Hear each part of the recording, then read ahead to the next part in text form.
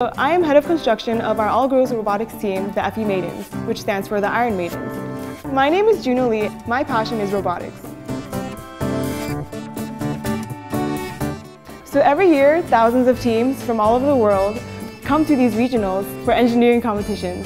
And we have 6 weeks to build a robot for a specific game. This year's game is to build a robot that can stack up containers on top of different steps. And we decided to build a forklift. The main purpose of our robotics team is to motivate females to enter engineering field, because previously a lot of the girls were doing the paperwork in the co-ed team because they assumed that the guys were always in charge of the manufacturing, the designing, the programming, and we were like, no, we can do it too. This is the era where technology is bringing our society to a new level, and I don't want to miss that. And being on this robotics team showed me how exciting engineering can be.